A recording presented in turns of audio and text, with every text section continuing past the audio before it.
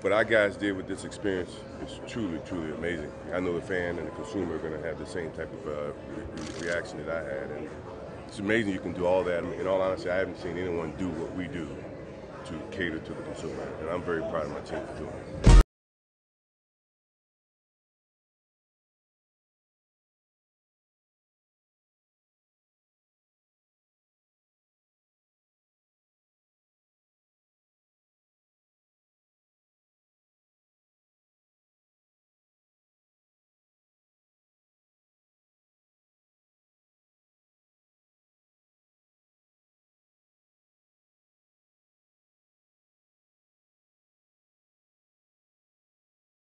Jordan fan since I was born. Like, Jordan, I love you so much, man. Keep continuing to do your thing.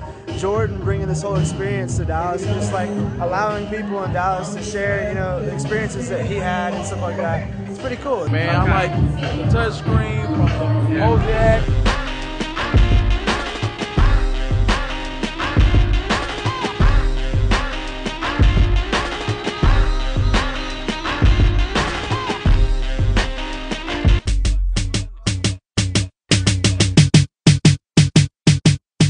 It's like a kid in a candy shop right now, man. Nice. This is crazy.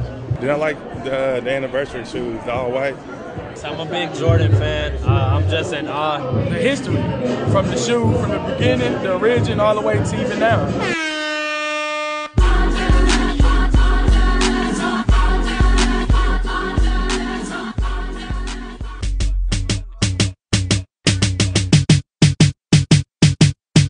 Looking at me.